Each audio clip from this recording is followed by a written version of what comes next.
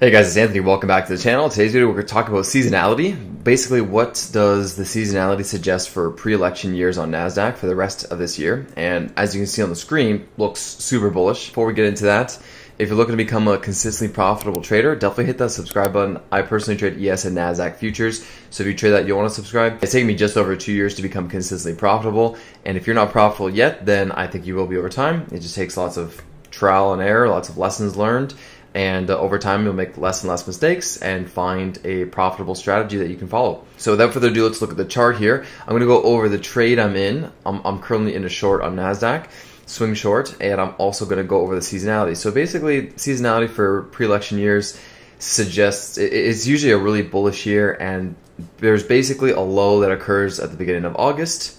There's a high that occurs in the middle of July. So high middle of July, low beginning of August, and then another high in the middle of September, selling off, and then there's a low at the end of October, and that's actually usually a low that undercuts the recent lows over here. Chopping around in November, but then near the end of November, we just kind of go straight up from end of November into the end of December and make new highs on the year. So this is basically what the seasonality suggests. It suggested that we would be extremely strong for the first half from January into the middle of July, pretty much just straight up, and then it suggests that it gets a lot more choppy from the middle of July into November.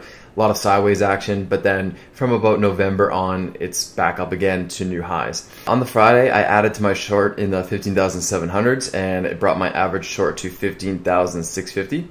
And now I'm going to put the stop above the high we made on Friday, and first TP is going to be the support to the left down at about 15,250. This is the first TP. Second TP will be the swing low at about 15,000. So we'll see if we get down there, but I'll be basically taking partials off at about 15,250.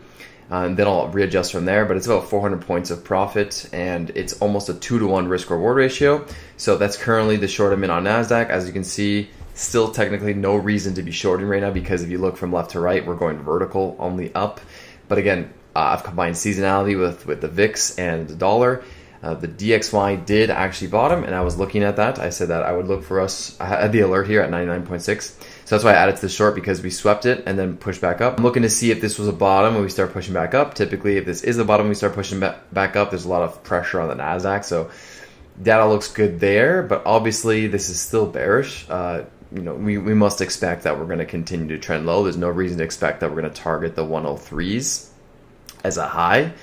So bearish dollar means bullish equities, hence why the short, I'm not looking for a ton of points on the Nasdaq. I'm not looking for a huge crash. I'm just looking for a 2 to 3% pullback in the Nasdaq. I've been forming this bottom on the VIX, so if we can push back up on the VIX, then we can have more pressure on the Nasdaq.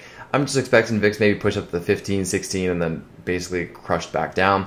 And as the VIX goes down, market goes up. As the VIX goes up, market tends to go down. This is also the seasonality for ES. ES, again, looking for a bottom in about early August, so expecting us to get down to about, the support to the left here at 44.50 before cycling back up.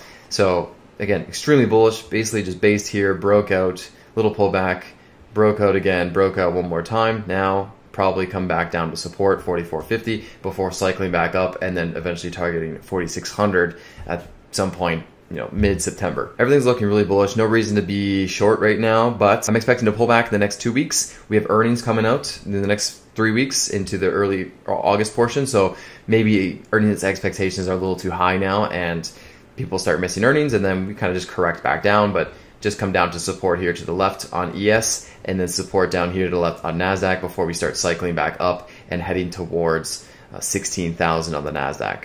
So nothing to be bearish about here. Let me know in the comments down below how your trading week went.